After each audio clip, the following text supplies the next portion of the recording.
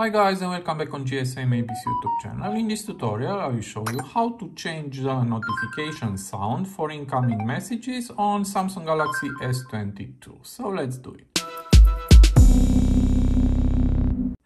So to do that, just press on the messages icon and now press here on these three dots and press on settings.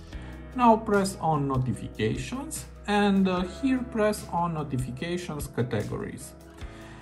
And we have here all notification, incoming messages, background task and other notifications. Press on incoming messages and from here you can put it on silent or you can disable show notifications, and also you can change the sound. Just press here and now is spaceline, and from here you can choose the desired notification sound